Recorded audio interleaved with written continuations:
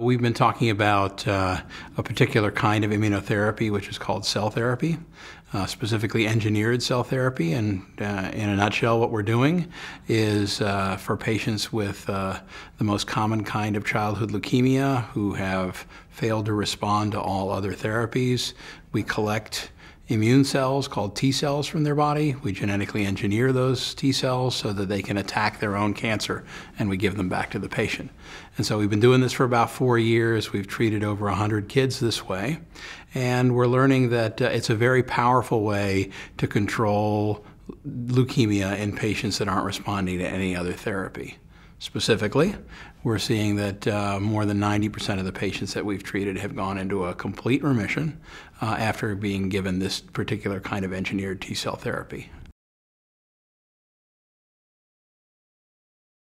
Well, IL-6 is part of the story for sure. Specifically, what we're doing is we're using a virus to engineer the T cells to express this protein called a CAR, or chimeric antigen receptor.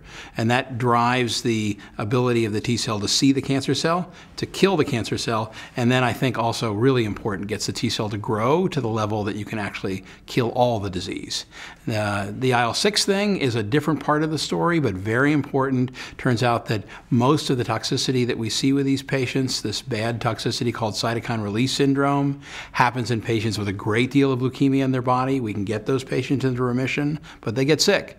And the reason why is this one protein called IL-6 is very high, and it turns out there's a drug that can control that. And so we've really saved the lives of a number of these patients with severe toxicity by blocking this particular inflammatory protein called IL-6. Yeah, so the name of the product that we're treating patients with, the engineered T cell product, has been referred to as CART19 or CTL019. And CTL019 is actually the name that Novartis, a drug company which is now licensed to therapy, gave it. So CTL, cytotoxic T lymphocyte 019, directed against 19. What's happened now is that the therapy's been licensed by the University of Pennsylvania to this drug company, Novartis. That has resulted in several large trials. So we did a U.S. multi-center trial, and now, more recently, a global trial, which is really intended to support the registration of this therapy, CTL019, with the Food and Drug Administration and hopefully with the EMA. Well, we're going to be presenting data from that study for the first time at ASH.